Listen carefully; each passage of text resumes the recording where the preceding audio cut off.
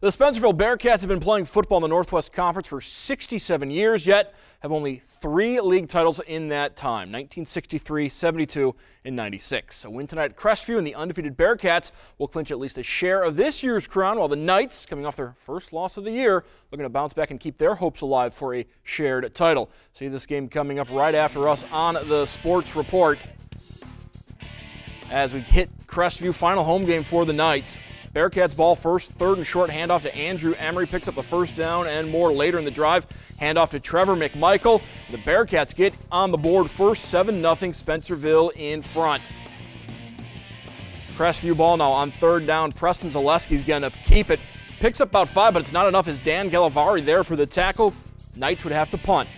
Bearcats trying to increase the lead. Mason Nurse back to pass, but Dylan Grandstaff comes up with a big interception for Crestview. Ensuing possession, Bearcats' Logan Vandermark puts some pressure on Zaleski, wraps him up. Zaleski fumbles. Spencerville recovers with great field position.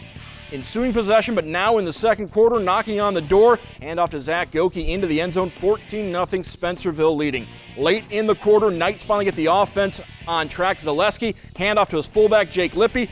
44 is going to get some cold cuts. Woo! Touchdown Knights. They cut it to 7 with 37 seconds left. Bearcats not content to run out the clock, though. Handoff to Goki up the middle, across midfield, finally brought down at the 20-yard line with just over 20 seconds remaining. Bearcats right before the half. Nurse fakes the handoff, finds Calvin Wilson, the juggling catch in the end zone. 21-7, Spencerville up at half, but that's all the Bearcats would score, and the Knights rally. Preston Zaleski, the long touchdown run, 2-point conversion gives Crestview the win. Knights pick up the victory, 22-21. You can see that game coming up in just about half an hour here on TV 44.